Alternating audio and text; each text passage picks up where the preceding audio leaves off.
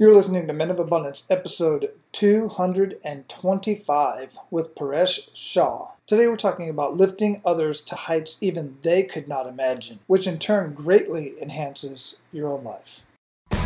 Welcome to Men of Abundance, the podcast for those looking to level up their lives by hanging out with some of the greatest leaders and established professionals in our community, living a life of integrity, honor, and the abundance mentality. Prepare to pay it forward with your host, former Army medic turned lifestyle entrepreneur, Wally Carmichael.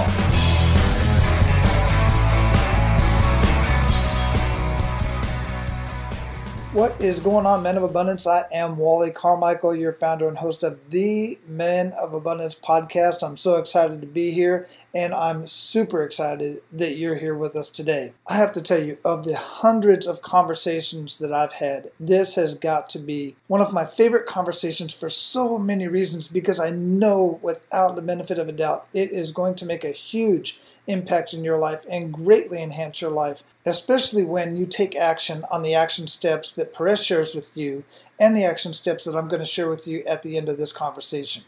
And listen, if you're brand new to Men of Abundance, I want to welcome you. And if you've been here for a while and listening, I thank you so much for all of you. Be abundant in your life today. Pay it forward and share Men of Abundance with others. We are getting so many more downloads recently. I don't know where they're coming from, but some of you, it has to be because some of you are sharing Men of Abundance with your circles, and I greatly appreciate that. Also, if you're digging what you're hearing here on Men of Abundance, please go to iTunes and leave a rating and review. And if you do leave a review, I would ask you this one thing. Just use the word abundance in your comments somewhere, somehow. Listen, I'm no techie. I don't know for a fact that that will raise up the search engines as people search for abundance on iTunes, but I have a pretty good idea that it will. If abundance is in the comments, then it will further lift up Men of Abundance in the search engines. So when people are searching for abundance, then Men of Abundance will pop up, because what I'm seeing is when I search for abundance in iTunes, I'm seeing a lot of shows popping up that have nothing to do with abundance at all. But somehow when you search abundance, they're the first 5 that pops up. And good for them. That's awesome for them. But the thing is when people are searching for abundance, they're looking for conversations like this. So help them out. Leave a rating and review on iTunes and use the word abundance somewhere in your review. I greatly appreciate that, and so will others. Now, one of my favorite activities to do throughout my day is to lift up others. It's much of what I do right here on Men of Abundance is I'm lifting up all of these amazing guests and people that we're talking to and lifting them up and lifting up their message. I love to celebrate the wins of others. I love to lift the spirits of those who are down. And I love to see people grow in their family, faith, finances, and fitness. Today's conversation is all about being a leader who lifts others to heights even they cannot imagine. Today's conversation is with a lifter leader like no one I have ever had the pleasure to talk to date. When you take action on today's action steps, you have a very strong chance of greatly enhancing your life as well as those around you. Our featured guest today, Paresh Shah, is a positive force around everyone he meets. He has a unique ability to connect with people of all levels, cultures, and ages, creating connections that inspire people to think bigger and achieve more. Paresh is a unique combination of technology engineer, Harvard MBA, strategist, innovation trainer, successful entrepreneur, and trained yogi. His abilities to cross multiple worlds have made him a sought-after motivational speaker, workshop facilitator, business strategy consultant, non-obvious innovator, and advisor to senior executives, entrepreneurs, and celebrities. Men of Abundance, it is my pleasure to introduce you to Paresh Shah. Paresh, welcome to Men of Abundance, man. How you doing? I am abundant. I am blessed. I'm a blessed, abundant, and so happy to be with you, Wally. Outstanding. Yeah, I'm actually excited to have this conversation with you. As we were talking pre-show, I mean, we just got this is going to be an amazing conversation. I just know without a doubt because we've already connected. Where are you at in the world? Where am I physically? Mm-hmm. Physically, I'm a block from the beach, Manhattan Beach. I'm overlooking Palos Verdes to my left as far as I can see, Malibu to my right. I see surfers in the water, sailboats, and my kids are downstairs. We're going on vacation for 2 days before school starts. We have 4 kids, all home which is a miracle at the same time. And I'm just looking at life saying, wow, how did this happen? And I do know how it happened, and it relates a lot to what you and your audience believe in, practice, and reaffirm for one another, which is a set of mindsets and way of being, way of thinking, way of acting in the world that has created this, which I never believed in before. And that's been part of the fun of this journey of life, is like, wow, I'm like the luckiest guy on earth. I've got a beautiful wife. We've been married for 30 years, 4 children. I get to do what I want. I've been in 30, 40 countries. I work with leaders around the world, and I have fun. So, hey, that's where I am right now. And that's where anyone can be, believe it or not. Yeah, absolutely. I totally agree with all of that. I don't know that I was a non-believer. I just wasn't a practicer of everything that we're talking about here at Men of Abundance, and totally get it. I got to say, I envy you. I do miss the having that, looking out the front window and actually from my bathroom of the ocean and seeing surfers and seeing the You were in the Hawaii, beach. right? Yeah. You were living. Where in Hawaii were you living? I've lived all over Hawaii, but one of my favorite places I lived was on the beach and on the west side of Oahu. It was called Eva Beach, and literally right on the beach. I mean, my front yard was the beach. It was amazing. But, it was time to change scenery after 10 years in Hawaii. We just wanted a change of scenery and get closer to my wife's home, which is Panama, Central America. And quite frankly, I wanted to get closer to Disney World. I'm a Disney freak, and I love theme parks. So. So do I. That's fantastic. Yeah. So I'm in Tampa, and it's on purpose. You know what? One of the things that we train and teach when we are working with clients on being innovators and disruptors is the importance of playfulness and that childlike beginner's mind, the imagination, the no cynicism, and just sort of, dropping in and, before you know it, having Mickey Mouse ears singing, "It's a small world after all." Mm-hmm. That way of being, that joy-like playfulness is so powerful in order to innovate great products, services, experiences, etc. So I really honor that fact that you've kind of moved towards what delights you and what brings you joy, because it's very important that we have joy in order to succeed. And I didn't really believe that decades ago. Yeah, absolutely. And I'll tell you, one of my highlights, one of the most amazing people I had a conversation with, not just for the show, but just in life, was Lee Cockerell, who used to be he's the former Senior Vice President of Operations for Disney World Resorts, and he was there for like 10 years. It's amazing how Disney pulls all of that together, everything from the onboarding, even before they onboard, even before anybody even applies, they make them watch a video to say, this is who we are, this is what we expect, and it weeds out most people. Quite frankly, according to what Lee says. So,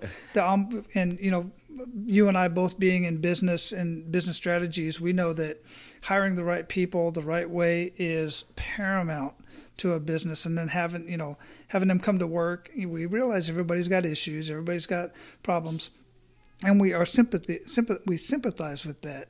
But when you come to work, especially a place like Disney, and it should be anywhere, Disney teaches people, even the military.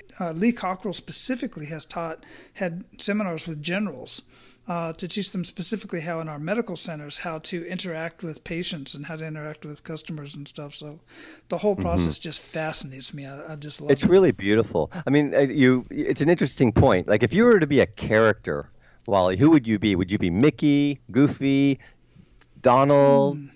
Who would you be? That's a very good question. Sometimes I think I'm grumpy because I can be. But in fact, I have a shirt that says "Genius by birth, grumpy by choice." That my wife got me. But no, I mean, or maybe happy. I don't know. I just probably one of the 7 dwarfs. I think I'd be happy for sure. I'm not always happy, but maybe you'd be the 8th dwarf called Abundance. I think so. There we go. Let's just do that. Let's create that 8th dwarf. But what you make a great point, which is, for instance, I would probably be like the Merlin version of Mickey Mouse if I were in character. I would be the Merlin. And people like Paresh, you're kind of like the magical whatever. And it brings a great point. Even if you had a crappy day, sitting in LA traffic and people are being whatever and our politicians are doing whatever. When I put on that Merlin, Mickey Mouse costume, I need to leave that all behind because there are children there, there are parents there, there are people who may have just been divorced, who have a week with their kids, and you got to show up and you got to leave that other stuff in the dressing room. And that's what we talk about with our leaders is, how do we, show up in life for our workers, for our customers, and show them the magic, even though we may not feel it. Yeah, absolutely. Because then it grows on you, and you get it right back like a boomerang, and then it comes back, and then you feel like you're happy and dancing. And hey, how did that happen? You put it out there. Yeah, absolutely, man. And listen, guys, this isn't just for Disney. This is for your business. If you're a business owner, if you're an employee, patrons don't come into wherever you work to hear your problems. They're coming in there for a reason, and that reason is for whatever product or service that you guys sell. I don't want to make this into a big old, business conversation, but the fact of the matter is, it's true at home as well. No doubt. We have issues at home, and your kids, whether you believe it or not or know it or not, they know everything that's going on between you and your spouse. Everything. And I assure you, we were driving one time, for instance. We're driving down the street, my wife and I having a conversation, and I forget what it was, but my son's in the back seat I think it was on his Kindle or something like that, watching a movie. He's like 6 or 7, and he repeats one of the big words that we used, and he said, "What does that word mean?"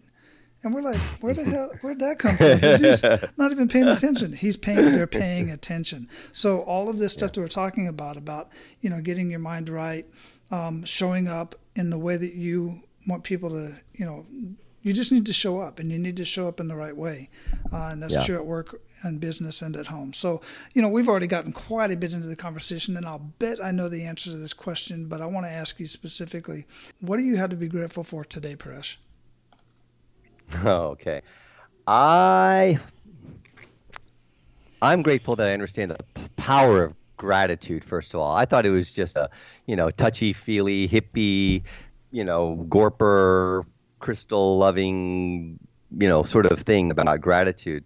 It's powerful. It is technology, just like Elon Musk is building technology, just like Google has technology. Gratitude is technology. And so what I'm grateful for today is being alive at this time where literally a new world is being created, where there's a massive global awakening happening now, as we speak. It wasn't happening 20, 30 years ago. I'm so glad to be alive where we can have these conversations and wisdom has been unleashed. The fact that we're talking about abundance and, the lack of poverty consciousness anymore and pay it forward and the power of gratitude and servant leadership and authenticity and the things that we talk about when, we train people in what we call lifter leadership, and that's my forthcoming book.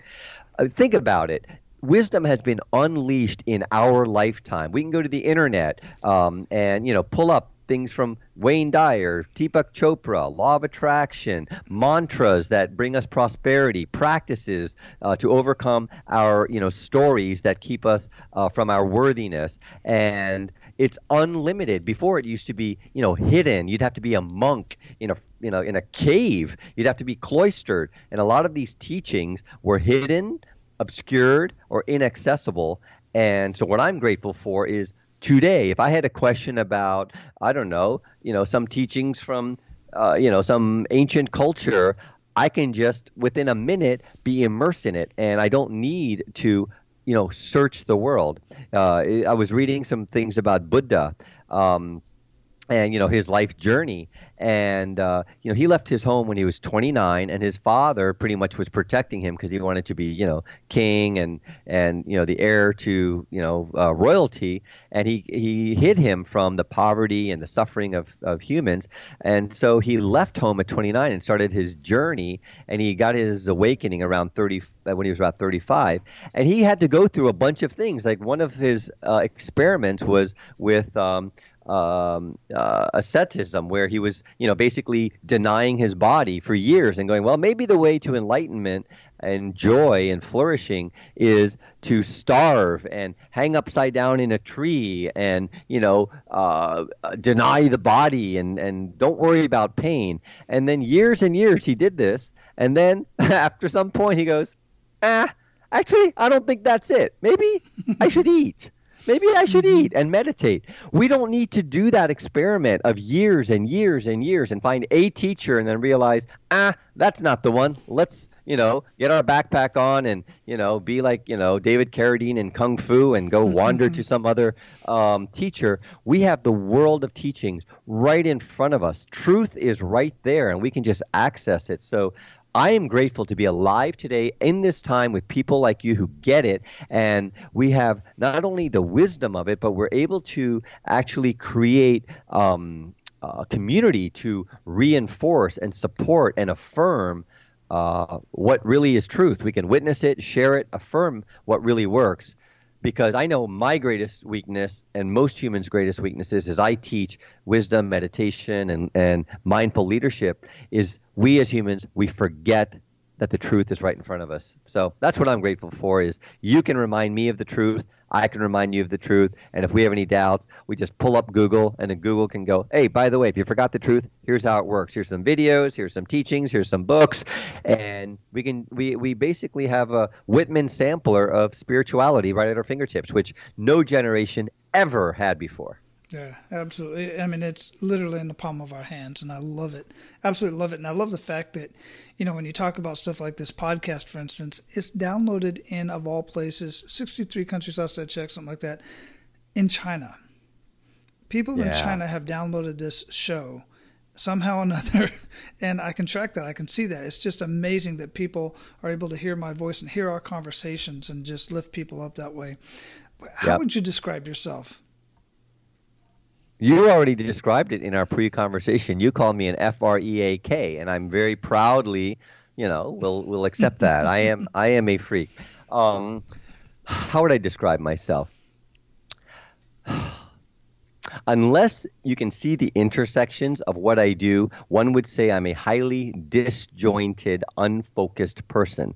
However, if you see it from another perspective, then you will see that I'm a highly integrated person who has pulled together a variety of disciplines and areas of expertise in a unique way that I'm really excited about and that align with who I am and what my mission in life is. So I describe myself as an aerospace engineer, very practical, logical, analytical. I typically didn't buy into a lot of the touchy-feely stuff from that mindset. Then I turned into a Harvard MBA, so I didn't know much about business, and so I became a business junkie, and somehow I became an expert in strategy, leadership, innovation, and business organization, which has been great because I love helping companies.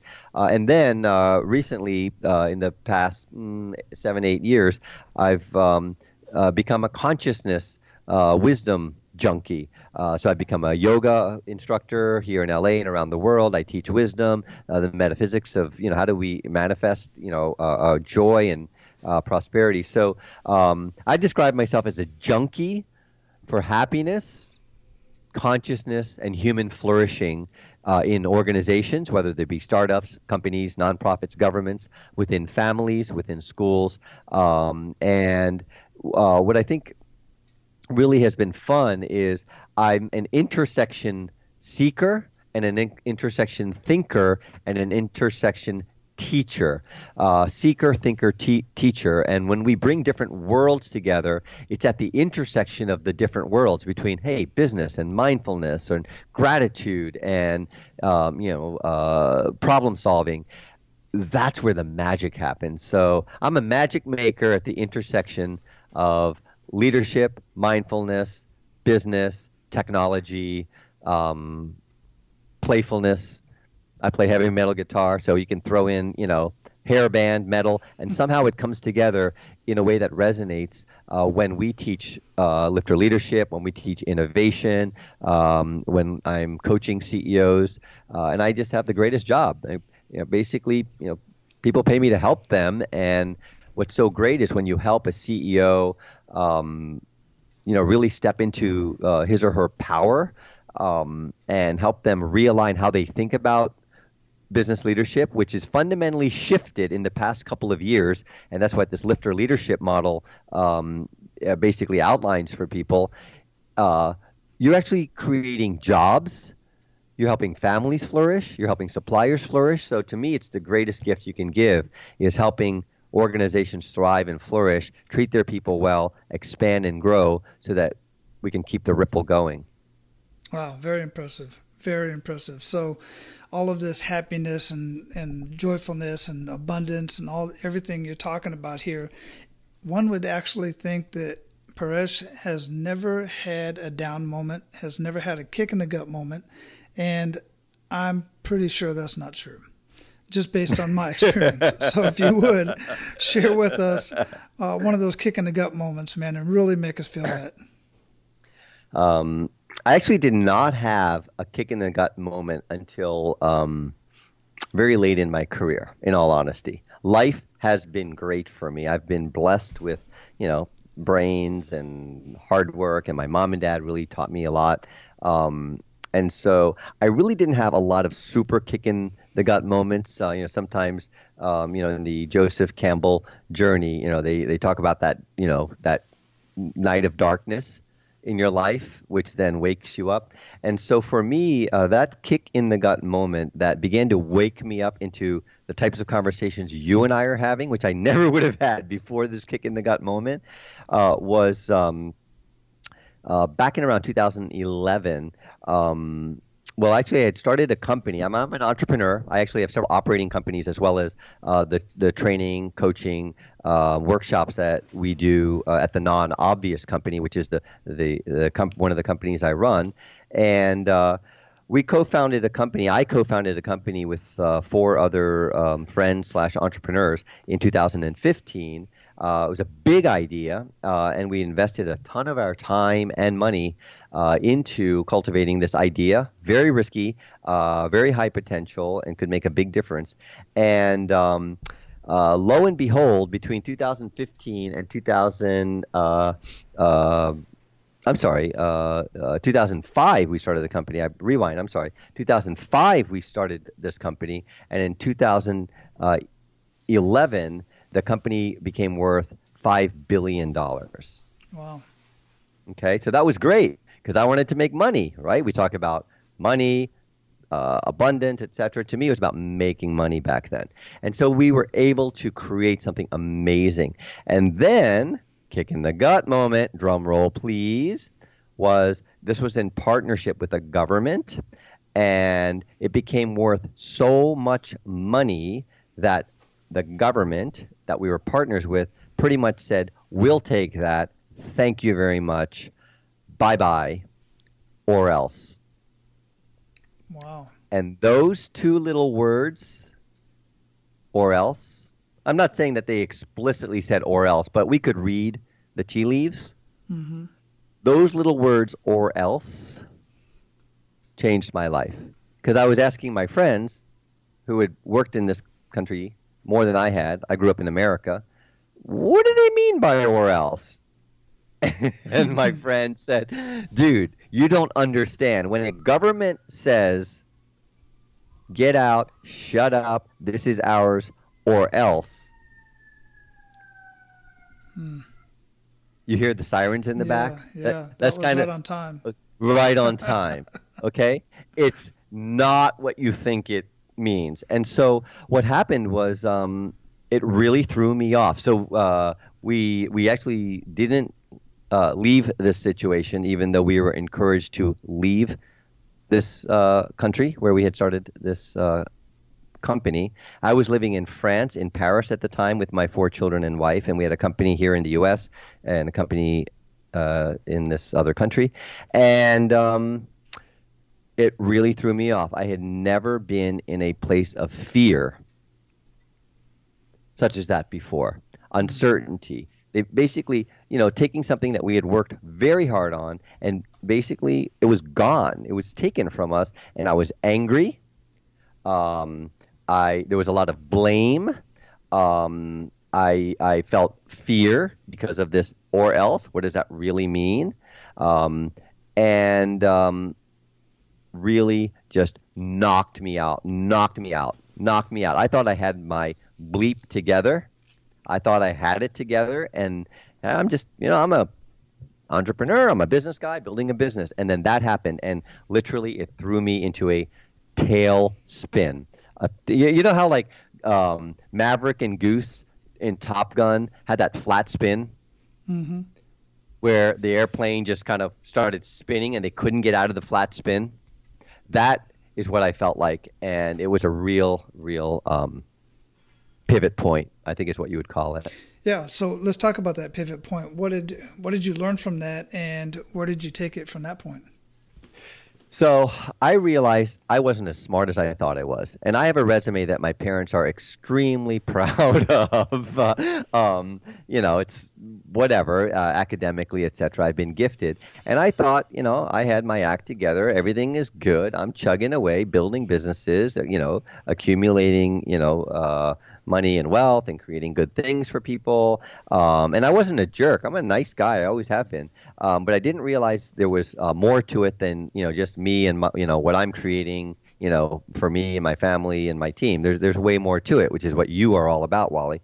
So what happened was I left. By the way, a parentheses on this one is we actually sued the government and we won $1 billion. And now we are trying. Now we're working to collect that, and so that's a process. Mm-hmm. The enough is enough moment was I went back to Paris when my family and I were living. Again, another dream that you go, how the heck did this guy end up living in Paris for 4 years with his 4 children and wife? Because all dreams can come true when we live a life of abundance and awareness and givingness. So what happened was I went back to Paris with my tail between my legs and just going, what the bleep just happened? If I'm so bleeping smart and such a great business builder, business trainer, business coach, etc., entrepreneur, what the bleep just happened here? And I really was basically paralyzed. Out of control. A lot of men in particular, we feel like we need control. Control is a very important programming that we have, and I was out of control. Everything was out of control. And I felt like the airplane was just spinning and spinning and spinning in a flat spin. And how do we get out of it without hitting the eject button and then, maybe ending up in the ocean? So what happened, believe it or not, is now I did not believe in a greater power at that point, Wally. I think you always, have. I was very much about me, and somehow, the universe, spirit, God, whatever we want to call the greaterness of the higher power of life in the universe, got through to me. Kind of like, remember there was a whole Bill Cosby thing a while back before he was funny and before he became, this evil guy, where he's playing Noah. And Noah has God, speak to him while he's in the carpentry shed, and he's like, Noah. And he's like, who's that? Noah. This is God. Oh, is that right? I want you to build an ark. You want me to build an ark? And so he's having this conversation with God in this comedy sketch. It is actually quite funny. If we forget everything Bill Cosby has recently been through, he was very funny back then. And so I'm having this kind of conversation with, the universe, and I didn't even believe in it, which is really hilarious. And somehow the universe got through to me that the only way out of this flat spin and feeling that life was out of control was to do something impossible. That was the only way. And somehow that message got through to me from God before I believed in such things. And do you know what? So I was like, great. Do you want me to try go climb a mountain? I've climbed mountains before. Do I need to, run a marathon? Do I need to? And you know what the answer was, Wally, of all things? The answer to this is what you need to do, Paresh. that's impossible that will get you out of your situation. Do you know what it was, Wally? I can't even imagine, man. I couldn't either. Do you know that workout routine called P90X with Tony Horton that they have on late night TV? I know it very well. Okay. So believe it or not, you know how the universe clobbers you with a message from all sides, like literally like, strangers and beggars on the street will be like, hello, sir, could you spare a dime? And you should do P90X. You know how strangers as angels pretty much deliver what you need to do next in your journey? I was getting clobbered from all sides saying, Paresh, for you, P90X is the impossible. You've always been a brainy little Indian guy. And you've never pushed yourself that hard. And to me, the impossible was being ripped and built like, Tony Horton and some of those people on those commercials. That to me was the impossible thing. Because I used to play wimpy sports when I was a kid. I'd do tennis and swimming, but I never really, demanded myself to go beyond what I felt I could do, really hard. So I got the DVDs shipped over to Paris, and there I am in my living room doing Tony Horton, and he's got all his Drea, he's got all his friends, and my kids are making fun of, Tony and the gang because I'm, interacting with them on TV for, months and months. And I actually did it. I did it. And I became ripped and buff, which for me was impossible. And what was cool was I had that moment as I was debating whether to do this or not. And the voice, to the extent it's a voice, I'm not saying it was a voice like, Bill Cosby heard, but basically the discernment came through that said, Paresh, this is your moment. This is what you need to do. And if you don't do this now, just shut up about ever being in shape. Shut up when your kids have kids and you cannot run with your grandkids and you're on the sidelines. This is your moment to change that.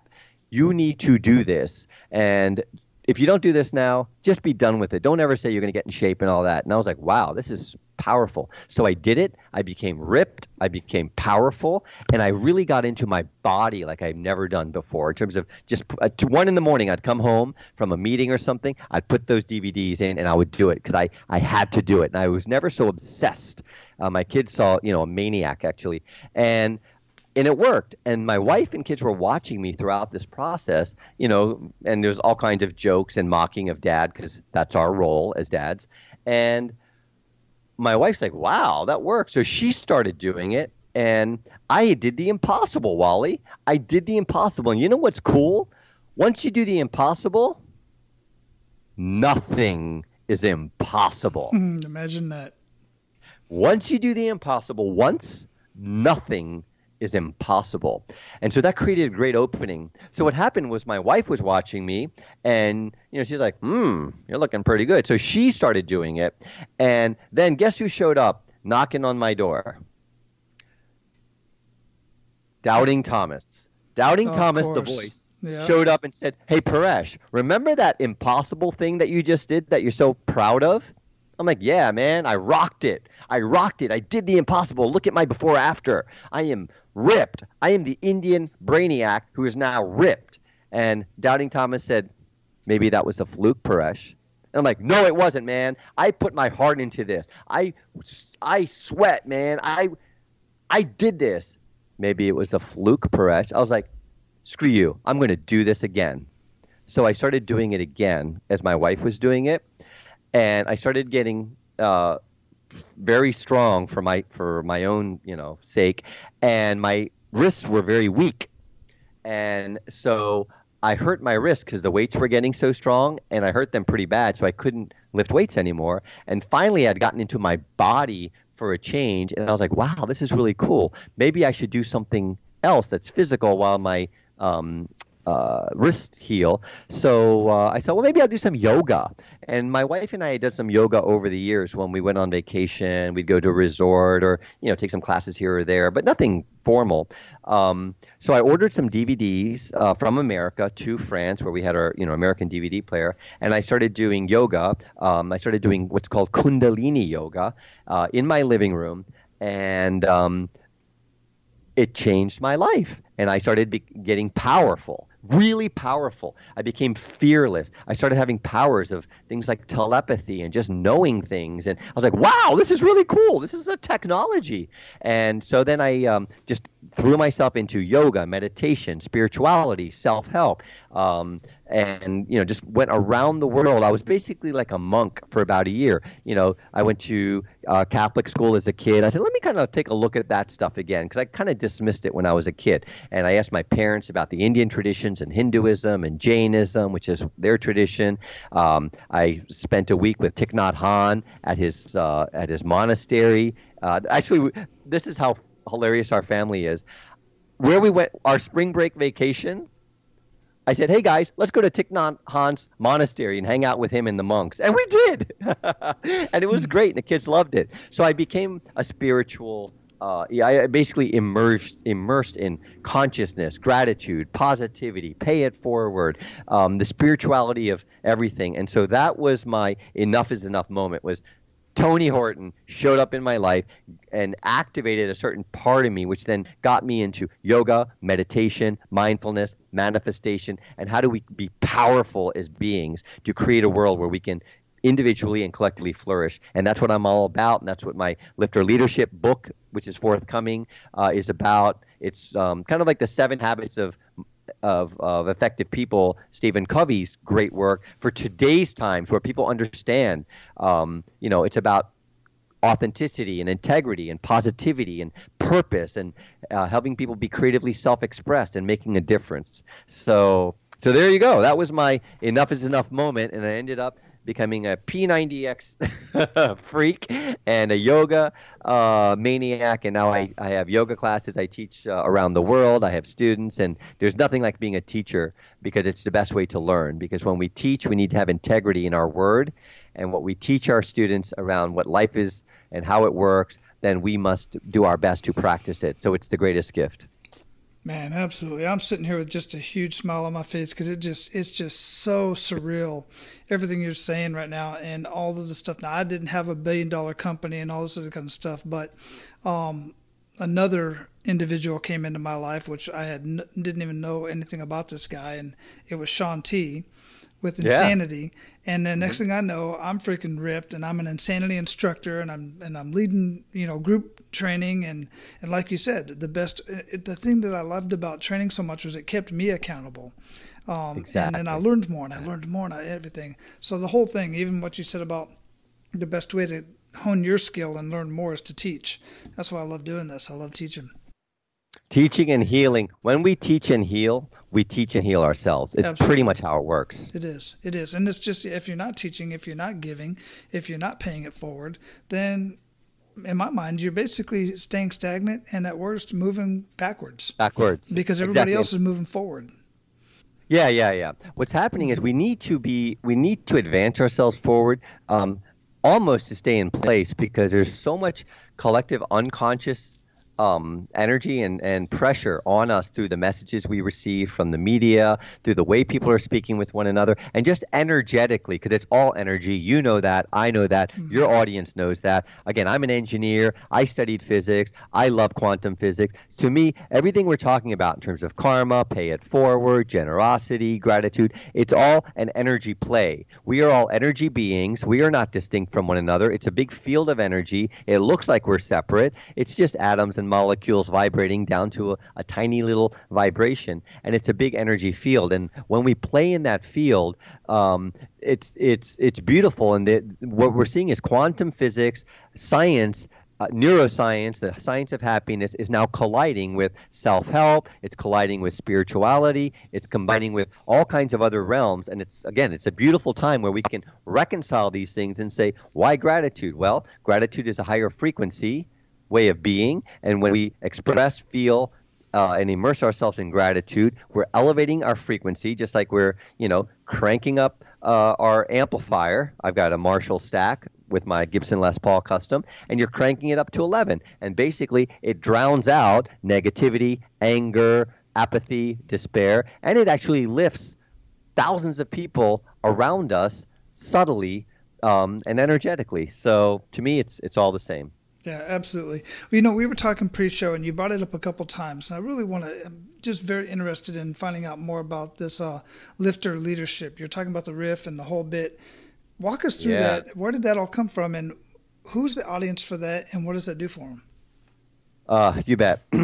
So I was in my freakishness looking to reconcile this newfound love that I had. So my loves were engineering, solving things, technology. I built several technology companies. Then my love is business, right? How do we flourish in business, have great organizations, and how do we address the big issues that companies have? Because I was working a lot with clients on, strategy. How do you have a sustainable strategy? How do you be innovators? How do you be great leaders? How do you engage workers? Because as you know, 7 out of 10 workers today in America are what we call disengaged. In other words, they don't give a bleep. They don't care. And think of the productivity loss. I'm sure all of your listeners have seen that, where workers are not fully engaged. They're not giving it your all.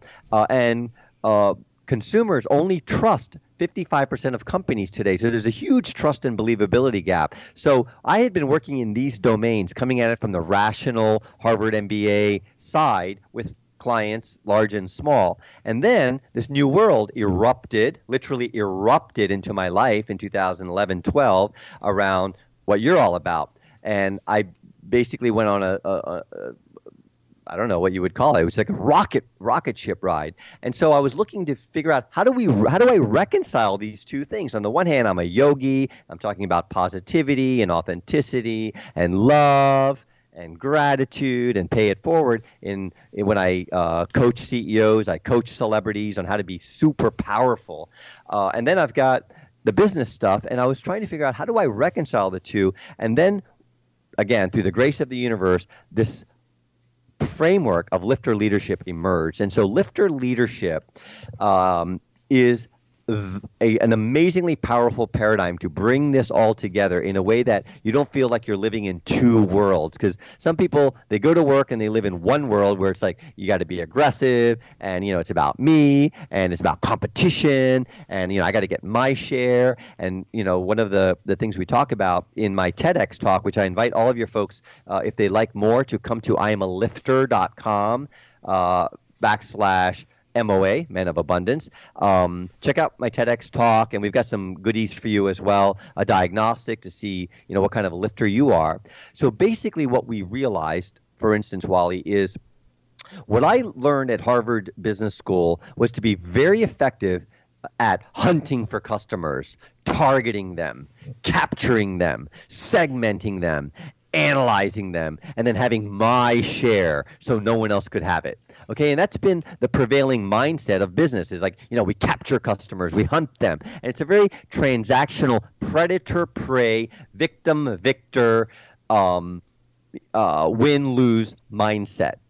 And in the lifter leadership model, we've actually, through our research over the past 4 or 5 years, developed 4 specific mind shifts that if you get these mind shifts, you will be the leaders of the future. And our research has shown, and I've given this talk, you talk about people all over the world resonating with your message. I've given my lifter leadership keynote, workshops, training, of course, across America, South by Southwest, Wisdom 2.0, Junior Achievement, in China to 1,000 Chinese executives, in Kuwait to the Kuwaiti government, in Brazil. It's a universal message. And so, for instance, the first mind shift we call in the lifter leadership paradigm, in the training we do, we say the hunt is over, is the new mind shift. So it used to be we hunt, target, capture customers.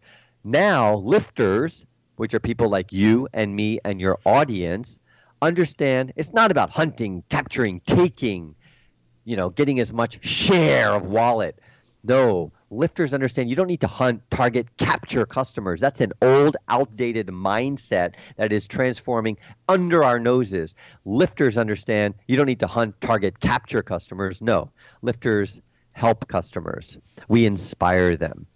We serve them, we lift them, and we attract them. And it's a whole different mindset. So we teach people how to have these mind shifts and what are specific skills we can employ to be aware of these mind shifts and move into this new paradigm. So the first mind shift, we say the hunt is over. That whole hunt model is outdated. And Wally, do you want to hear a big misunderstanding that we found in our research that will blow your mind? Absolutely. Okay, so if I were to say to you, what did Charles Darwin, or you and your audience, what did Charles Darwin teach the world? What were some words that would come to mind? Charles Darwin. Oh, man, now I'm drawing a blank. Survival of the fittest. Fittest, right? Natural selection. Dog eat dog. So what happened was Charles Darwin in the late 1800s, was a rock star on the planet, and he did all this research, and he came out with his thesis. It was an 880-page thesis called "The Descent of Man," around what do humans need in order to flourish, be happy, progress as civilization, and elevate ourselves to higher order beingness as human beings. And so in his 880-page thesis that the world basically, adopted carte blanche and were like, dog eat dog, man, survival of the fittest, winner take all. That's been the mindset that you are here to undo with your audience, right? And that's what Men of Abundance is about.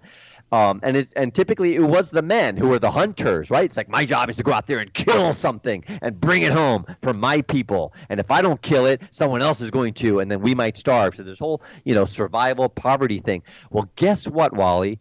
This will blow your mind.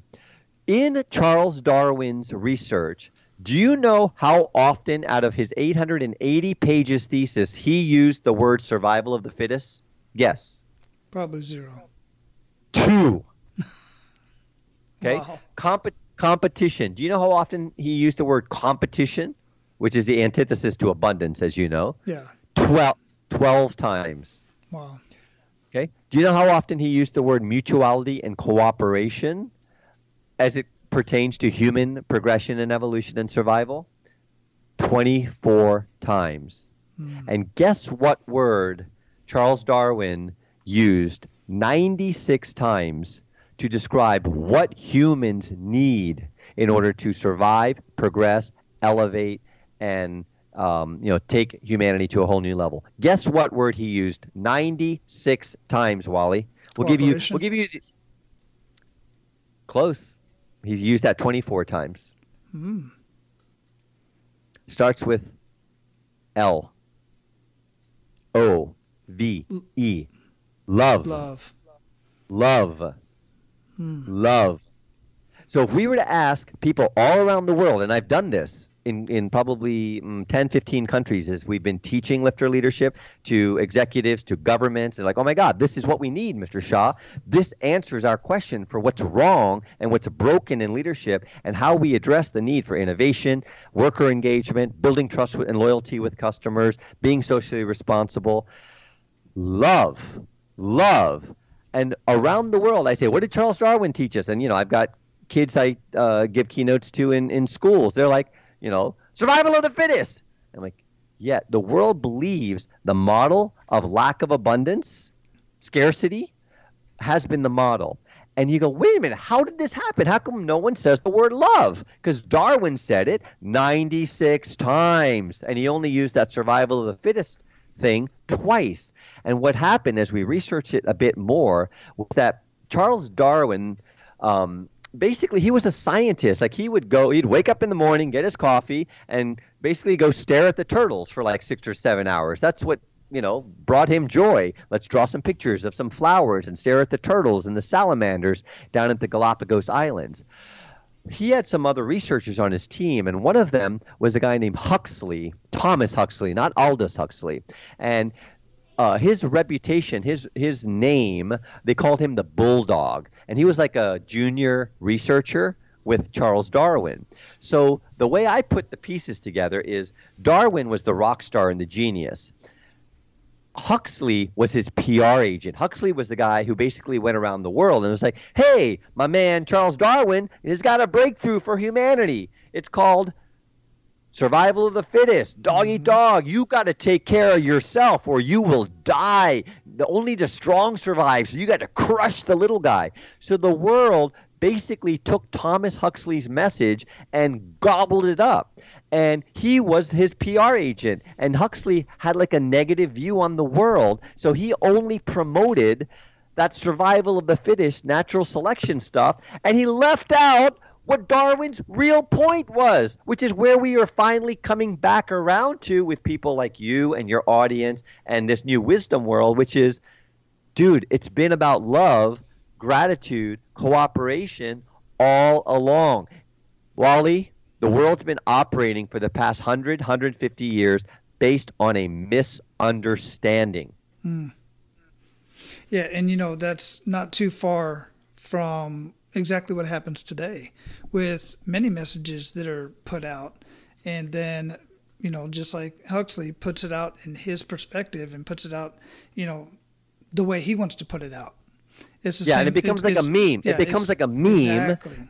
That people just grab onto. So what's fascinating is we've been operating, all of our companies, every company has been operating under a misunderstanding. And so this lifter leadership paradigm, basically it resets everything, and it demonstrates that lifters, people like you who lift each other up, can simultaneously lift their coworkers through their attitudes, through their positivity, through their cooperation, through, I work with so many companies where I would say 70 to 80% of the energy in the company is wasted on politics, survival, maneuvering so you can get that promotion, make more money, get that project. And only 20, 30% actually goes towards productive, creating new services that serve people, new products. And so this lifter leadership approach at iamalifter.com/men of MOA highlights these 4 mind shifts. So the first mind shift is the hunt is over. Frankly, there never was supposed to be a hunt. And we teach people specific skills that you can take away right away that help you reset your mindset around these new principles. And we have specific skills. One of them we call word watching. So think about it. If we're using words like hunt customers, capture them, calling people consumers. Hey, Wally, do you like being called a consumer? No, it's gross. It's gross. It's kind of like when we go to the Chinese restaurant with my kids and we're waiting for our appetizers and we're watching the fish in the fish tank. There's those little fish at the bottom that are like sucking all the algae and all the crap at the bottom. Like, that's a consumer to me. Who wants to be a consumer? So the words we use, like target, consumer, even the word employees comes from a military mindset. All this stuff is very military-esque, right? War, games, sport, the hunt. And our job is to shift our words from hunt, capture, canvas, analyze, pursue, chase, transact to other words like attract, serve, help, inspire, etc. And the words themselves provide a window into transforming the way we operate our businesses so we can be greater innovators and have more customers. So that is one of the mind shifts. And we have 4 mind shifts that we share in the course that we provide. And you can check out some of them on a TEDx talk on that website. And each of them is very powerful to realign with what you and your audience members really believe in a practical way as an employee who wants to be the next level of leadership. Because I'm telling you, lifters objectively are the leaders of the future. They are the best innovators. They're the best leaders. They're the best team players. They're the best ambassadors for your brand. And so if you can create lifters in your company and be a lifter leader, you will solve the things you're struggling with. And we're really excited about that. Man, that sounds super exciting. Well, Paresh, we're at the point of the show where we're going to pay it forward to our abundant leaders. You ready to do that? Happy to do that. Yes. How can I help? Hey, all of you amazing small business owners out there, if you're struggling or if you want to take your business to the next level, I want to help you out. And I want to give you a free 5-day sneak peek access to my e-learning platform where there are literally millions of dollars of done-for-you advertising for over 100 different industries. And I want to invite you to my Abundance and Prosperity Mastery Facebook group, where I will be sharing live videos, screen shares of my screen, giving training right there in the group. And you may even get a chance to be invited on so that we can evaluate your business and see where we can lift up your business and greatly enhance your marketing and your business strategies. Now, any of you can get access to the Abundance and Prosperity Mastery Group. All you have to do is go to the show notes of this episode, scroll down to the bottom, and request access to the group. Now, if you want the 5-day sneak peek to the e-learning platform, where you will not only get access to the millions of dollars of done-for-you marketing, you'll also get a weekly video series laying out a step-by-step plan to $1 million business. And in the e-learning platform, you will have the opportunity to fill out a small questionnaire on your business so that you can get access to a step-by-step plan on what you can do to greatly increase the revenue of your business, many times without even taking on any more work. Look, I'm going to share one quick tip for you right now that most business owners just don't get, and few people are telling you. Marketing is great, and you have to market, but that's a long-term return on investment. If you need immediate revenue in your business, marketing is not going to get that for you. You must implement the business strategies that I share with you within the e-learning platform. Now, access to the e-learning platform is a $197 investment a month. And that is chump change compared to the value that you will get out of that e-learning platform. But let me prove it to you.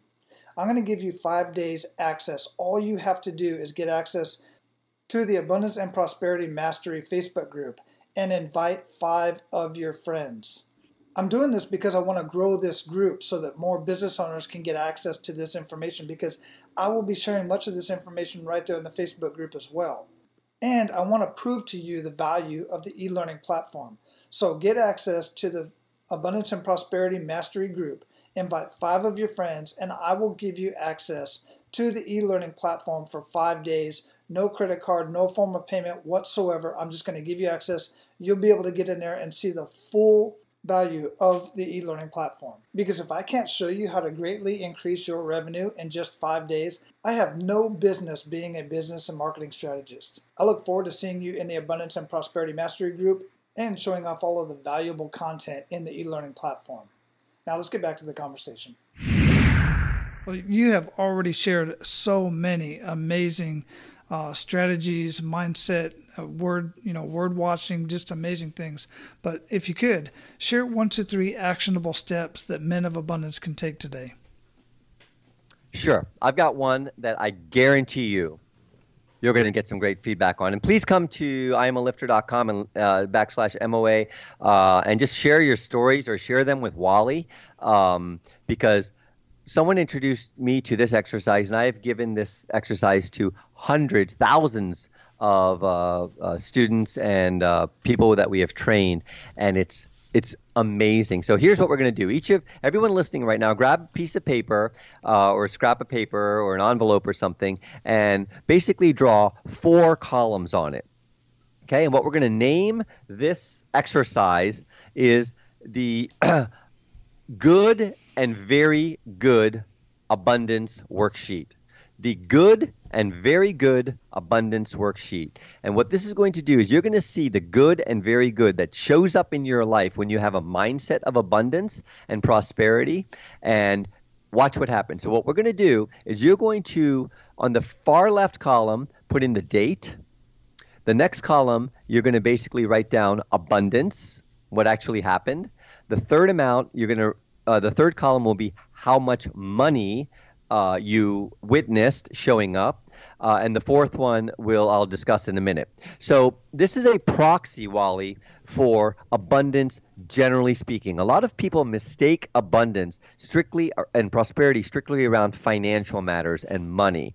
And that's a part of it. There's nothing wrong with money. In fact, everything is right with money. And that's one of the mind shifts we need to change in our world, is the worthiness, our sovereignty, and our us being agents of goodness. And so money is meant to flow through us, as us, into hiring the best people so we can lift more people, and having the nice things so that we can live comfortably, so we can share.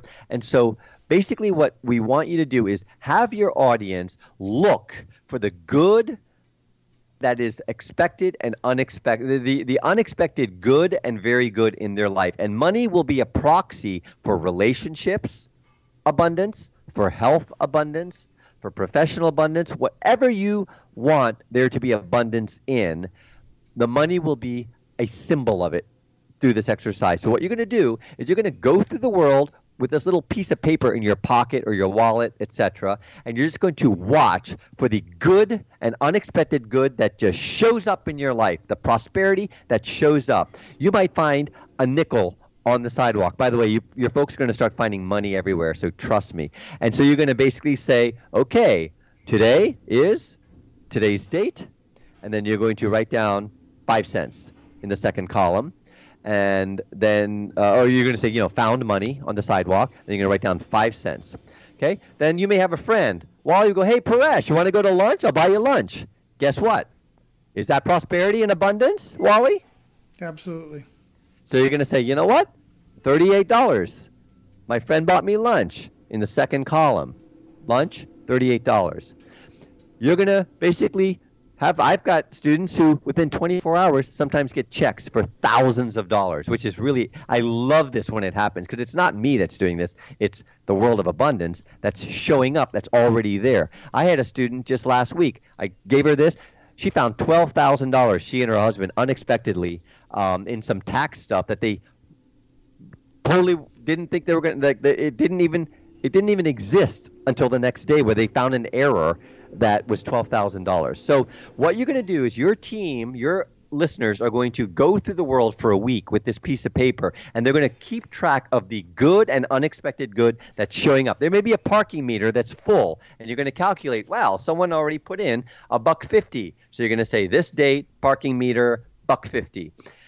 And the mindset that we're going to use here, Wally, for you and your wonderful audience, thank you all for listening to this, because we need good men of abundance who don't have this poverty consciousness, dog eat dog, I am a hunter, and it's all about me attitude. People think that's what being a man is. No more, my friends. And so what you want to do is just look for the treasures. They are everywhere, and see it as a treasure hunt. And the other thing I really want you guys to understand is the difference between expectations and expectancy. It's a very important distinction. So you don't want to walk away saying, I expect X, Y, and Z to happen, because then we get attached to an outcome. What we want to do is have a joyful expectancy, right? We talked about Disneyland, and it's like, oh boy, there's going to be so much fun here. Like, where's the treasure going to be? How's it going to show up? It's kind of like your birthday. You know great things are going to happen. You know you're going to get gifts, but you don't know exactly what they are unless you peeked on, the Amazon list that your parents, clicked on, but that's a separate story. So basically, you're going to go through and look for treasures all around you and look for the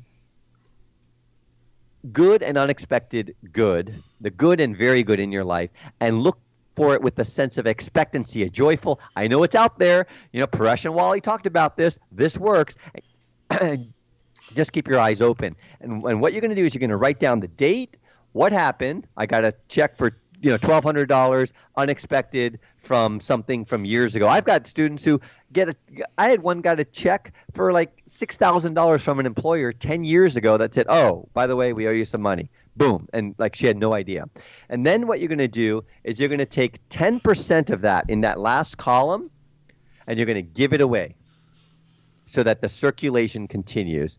Okay? So let's say that you ended up, getting you go to buy something at a store, and that's on sale. How often does this happen? Wow, this is a great deal. It's 40% off. And you go to the counter and go, Mr. Shah, there's an additional 20% off. It's like, whoa, really? You write that down as your unexpected good. And then you give away 10% to charity, to goodness, to something, and watch what happens. Please report back to me, because the miracles that you will see and your audience will see from this exercise are unbelievable. And I didn't believe this until I did this myself. I do it frequently. So it's your good and unexpected good, the treasure hunt.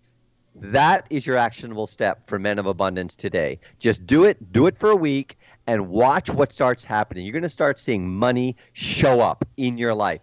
Pennies on the sidewalk, people buying you free stuff. You're going to go to a cafe somewhere, and you're going to say, oh, you know what? I forgot to buy a drink. I'd like to buy it. And the person's going to say, you know what? Just keep it. Don't worry about it. And big things will happen. People are going to get new jobs, and they're going to report back to you. They're going to get raises. There's going to be vacations that they didn't think that their boss was going to give them. These are all treasures, and the expectancy showing up in real life. So that is the actionable pay it forward step. And I want to hear your stories, because there's no greater turn on than people sharing their stories and going, I didn't believe this stuff, and my God, it worked. Because believe it or not, I was one of those, Wally. I didn't believe in any of this stuff. I was a non-believer, and I will declare that, a non-believer. And now I am all in, and the universe is taking me all around the world to work with leaders, to make them lifter leaders, because that's what the world needs, is people who lift their coworkers, their community, their company, and their customers simultaneously. And that's the power of lifter leadership. We're not just doing these little one-ofs like, hey, we want to be innovators. Hey, we need to find a way to engage our workers because they're lazy and unentitled,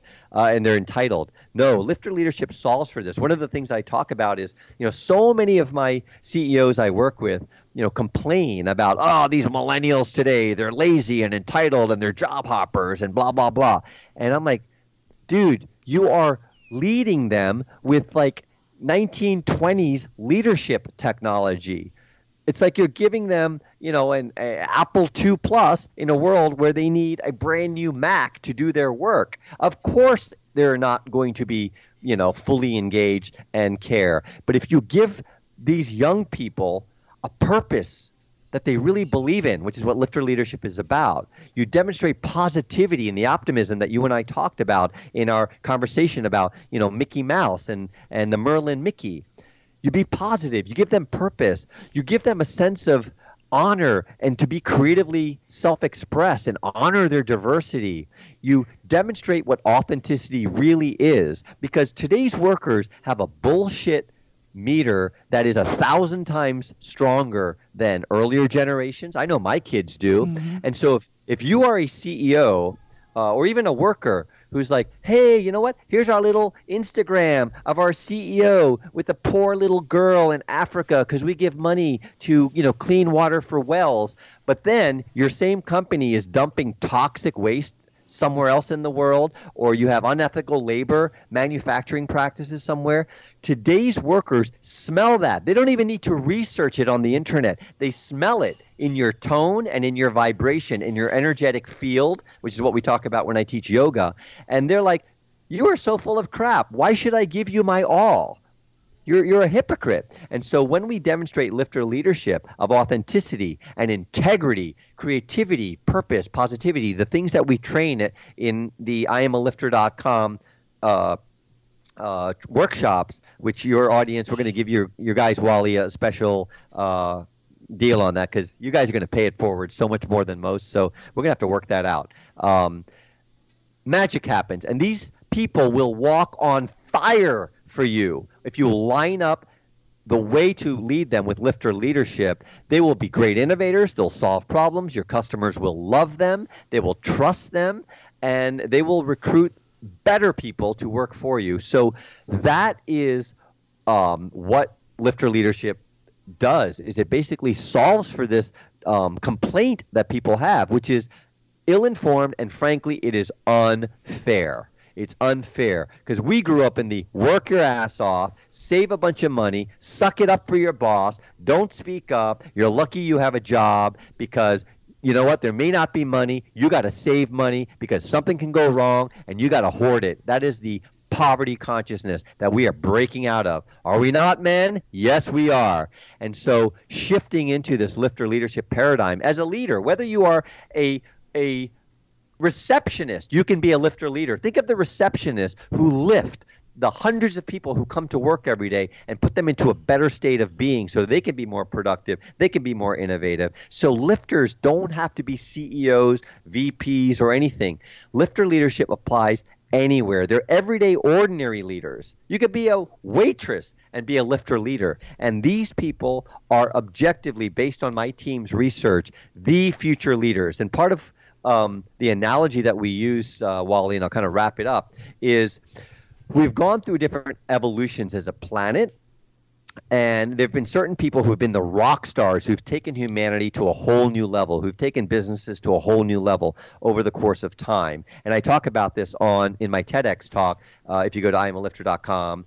And what you'll see is, for instance, there was a time when you and I pretty much all day would have been farming, because it was a world where every family had their own little farm. It was called subsistence farming. And we basically have to farm all day to maybe have enough food so we don't starve.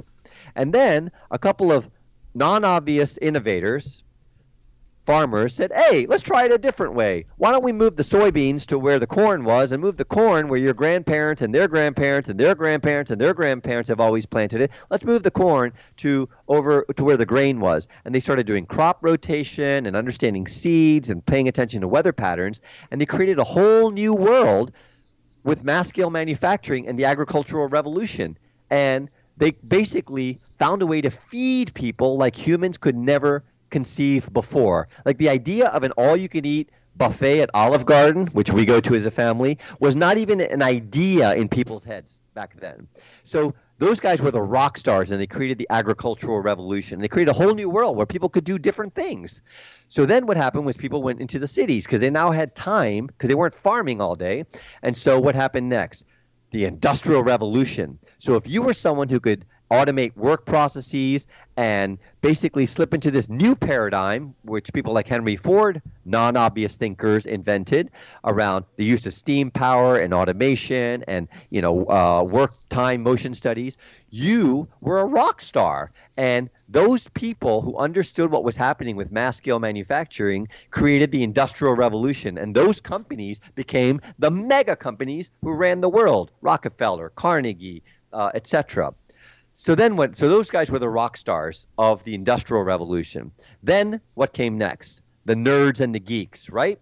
They led the information revolution, the internet revolution, which gave us things we couldn't even imagine before. Like I could hear a song in the distance, and I could basically pull up my phone, hit a button on my Shazam app, boom, and instantly I have that song in the palm of my hand. I can share it with Wally, even if he's on another side of the world, and we can experience that.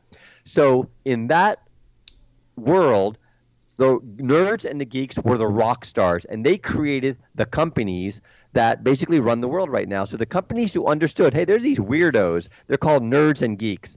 They talk about this weird stuff like computers and TCP/IP, and we don't understand them. They're kind of weird, and they hang out in weird circles talking about weird stuff. But I think what they know is important, and even though we don't understand this, we need to bring them in and let them flourish, let them do their thing. Those companies basically run the world right now. Well, guess what, Wally and Wally's folks?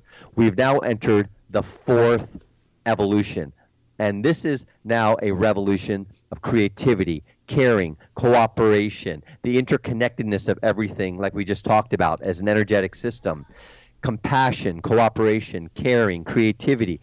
And it's a new revolution of consciousness. And Wally, you heard it here.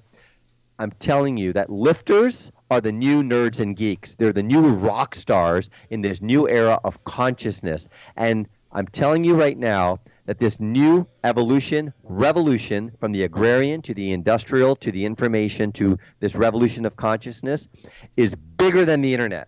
And the lifters are the new nerds and geeks. So if you guys want to be the rock stars for this new period of humanity, then, listen to people like Wally, embrace the teachings of abundance, pay it forward, servant leadership, and we're here to help you. So come to IamAlifter.com/MOA for Men of Abundance. Check out my TEDx talk. I think that will be helpful to you all, and we're here to be helpful in any way. There's a diagnostic that we have to see where are you on the lifter scale, and what areas might you need to work on to get into this new way of thinking. Because I tell you, a lot of companies are still operating in that old Darwinian mistaken way, and lifters get it, and more companies around the world, just as you're seeing, Wally, are saying, this is it. This is what we need. And I've had government officials in the Middle East saying, yes, Mr. Shah, this is what we need. We need more compassion. We need more creativity. And I even talk about things like the divine feminine.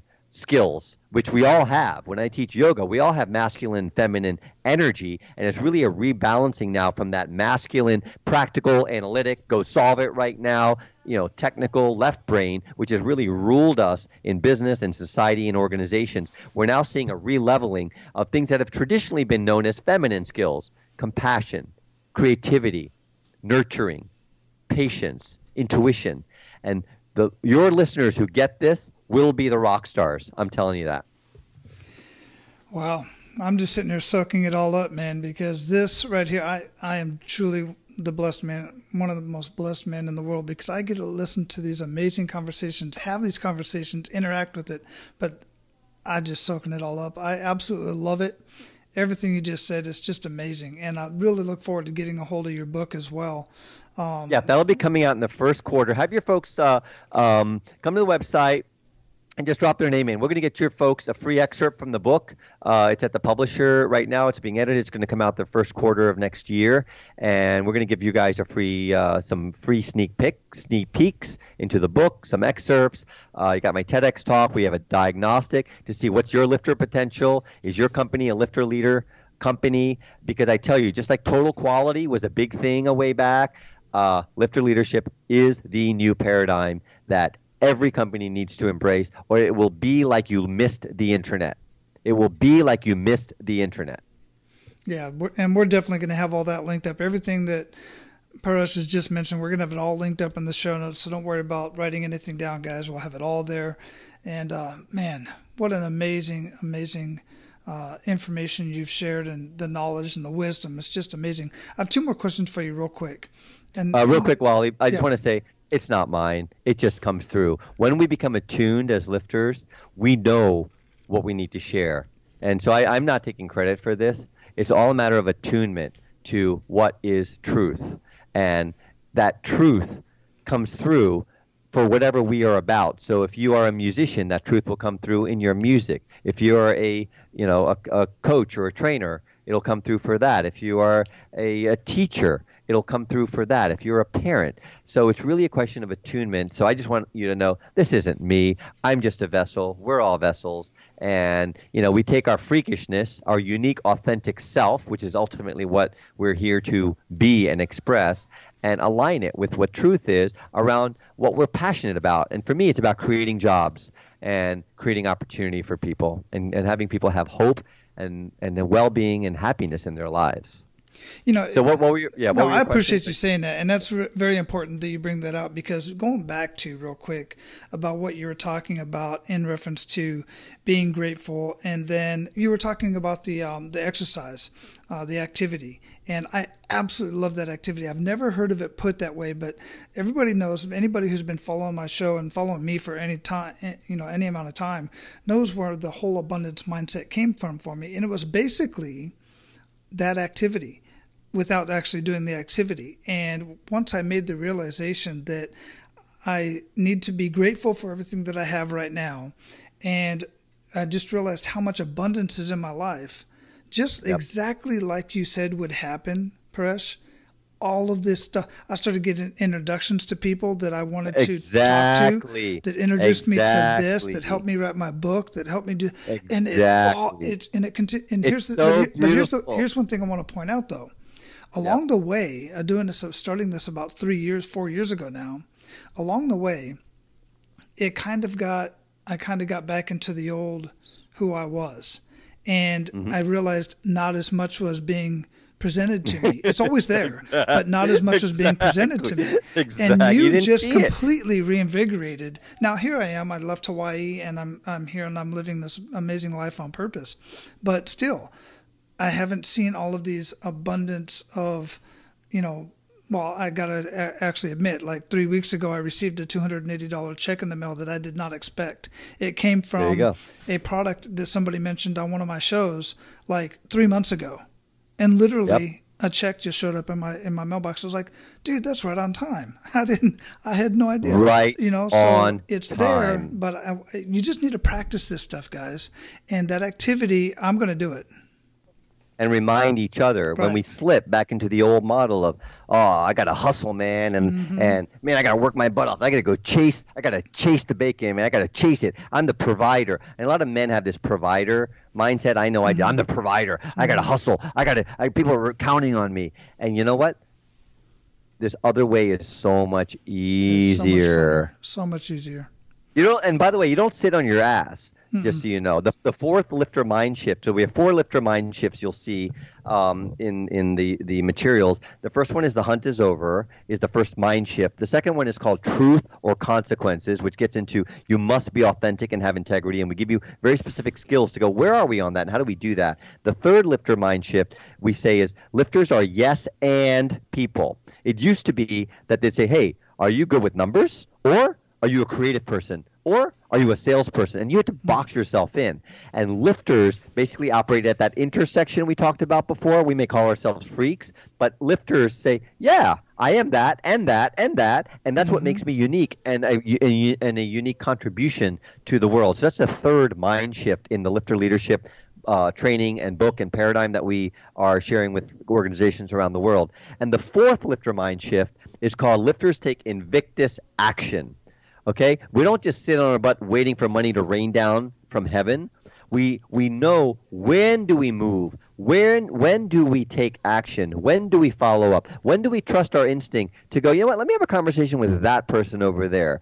I don't know what it is, but let me see if I can be helpful to that person. And then using that guidance, that person may end up becoming, that next client or that next support for whatever, or that next relationship you're looking for. So absolutely. Yeah. Absolutely. Action is one of my favorite words. In fact, I think I'm the only one that does this hashtag. I hashtag almost everything I do. And when I share a video that I love, it's hashtag abundance in action because it's all about action. Exactly. So do the exercise, everybody. I would love to see how many thousands of dollars or tens of thousands or maybe even higher your audience reports back to you, Wally. Let me know because I'm a bit of a betting man, and I like to go to Vegas every now and then. I don't play big money, but it's fun. And I tell you, I bet you your audience is going to come up with so many stories to share within the next week that people will believe, because I didn't believe this until I saw it myself. Because again, I'm an analytical. I want data, man. I'm an engineer. I'm a return on investment financial guy too. And this was beautiful because a return on investment, like what is the denominator when all you have to do is pay attention and have a joyful, where's it going to be attitude? Like what's the investment? Nothing. And what's the return? Thousands of dollars. Or relationships or contacts or clients or whatever it might be. Yeah. I get contacted on a regular basis about, people want me to invest in this and invest in that. And, it can be anything from Forex to Bitcoin, you name it. And they always ask me, what do you invest in? And I tell them, I invest in myself. And if I'm going to put money into anything, I invest into companies that I personally know. But investing in myself and investing in others is the part I missed. I invest in myself and I invest in others. And that can be time, money, time, treasures, or talents. I love it. Yes. And the return on investment is just so freaking huge. It's more than monetary. Don't get me wrong, guys. I like making money, but the money will come. It's the way I feel. It's what I do for other people. It's when I introduce somebody just recently literally contacted me this week asking me for a big favor. They got a big issue going on in their lives. And I said, look, I'm not the one you need to talk to about that. Here's 2 guys I know that you can call and talk to. I'll have them contact you. And it did. They did. They contacted them. And it just I got this huge thank you note, and it's just the way you do things, Yep. Yeah. It's beautiful. So if we can be of any help to you or your listeners, we are here for you. Men, I'm telling you, we need to get over this men crap and move into the slipstream of what Wally's talking about, which is, it's kind of a different world than many of us were raised to be. And we're supposed to be strong and hustlers and hunters and sportsmen and we need to shift that. And I'm telling you, particularly in this, world where there's this whole, kind of tension between men and women and all this hashtagging going on, the men who get this first, there's no doubt Like the sky is the limit for you in whatever you pursue, because this also solves for a lot of what's happening in terms of the conflict between men and women. It's these mindsets and these mind shifts are opposed to one another. And this lifter leadership framework and mind shift basically reconciles it all in a way that works for everyone: men, women, children, schools, teachers, governments, companies, small, large. And it's a really a beautiful gift. So we're here to help you all, and it's part of my company, which is called the Non-Obvious Company, because we believe that the only way to solve the biggest problems in the world for our children, for ourselves, and for humanity is through non-obvious thinking. And so my broader mission in life and lifter leadership is kind of non-obvious when you think about it. Mm-hmm. We help companies innovate in non-obvious ways: new products, new services, new experiences, new ways to recruit, maintain, motivate your workers, build trust. And so lifter leadership is a non-obvious way of leading. And trust me, from someone who's quite passionate about innovation, strategy, and leadership, from the non-obvious company perspective, lifter leadership is what you need to learn. You don't even need to get an MBA, guys. Anyone who's thinking about getting an MBA, you can, but let me tell you, become a lifter leader, and you may not even need to get an MBA, because many of the MBA schools are still teaching the old model. This is the new cutting edge way to be. It's like the internet is happening all over again. So who wouldn't want to be in on the ground floor? And certainly, who would want to miss out on the internet happening if you could be on the ground floor? And that's basically what's happening with this new revolution of consciousness, pay it forward, servant leadership, kind of framework around abundance versus scarcity. And lifter leadership, to me, is such a joy to be a vessel of bringing to the world, because there isn't a integrated system like a 7-habit system that brings it all together in a way that works for innovation, engagement, building trust, getting more customers, along with feeling good about oneself. And that's what this model really is here to help you all with. So I love you guys. I love the fact that there are men listening to Wally around issues that historically were kind of more touchy-feely and not so manly. Because I tell you, the men who get this are the supermen. We're the supermen. And if we talked about money as abundance, men who are looking for relationships, let me tell you guys, whether it's money or not, you can put the money aside. You can even have your own little worksheet to see how many amazing people you meet, men, women, etc., in terms of new relationships. The same mindset works for healing, if you have some sort of healing you need, for relationships, for money, and other things. Abundance is everywhere. It's just in front of us. So let us know what comes of your good and very good, unexpected good and very good worksheets. I'll be praying for you guys that you get it faster than I did, because it took me many decades to get this. And this is the way it works. Well, absolutely. Guys, you have a big head start on the both of us, depending on where you're at in life. Paresh, I greatly appreciate this conversation again, the wisdom, and everything that you shared with us here today. And again, just go out and live your life of abundance, man, and keep paying it forward, because I just know it's making a huge difference. You bet. All the best, and keep lifting. All right, guys, your action step for today is very, very simple. Just lift up one other person. Just one other person. Find somebody who either you know or don't know, and figure out a way to lift them up. Have a conversation with them.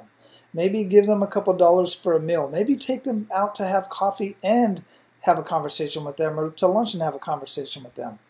Figure out a way to lift somebody up today, some way, somehow. And if you really need some ideas on how to lift somebody else up, then go back and listen to this conversation again. And go to iamalifter.com and let Paresh share some more ideas with you through his videos and through the content there at that website. Now, go out and live your life of abundance, and make sure to pay it forward. That's all for today, Abundance Leaders. For more about our guests and the powerful information we shared with you today, be sure to sign up for our mailing list at menofabundance.com. We appreciate your time and look forward to hanging out with you on our next episode. So until then, be sure to pay it forward and live your life of abundance.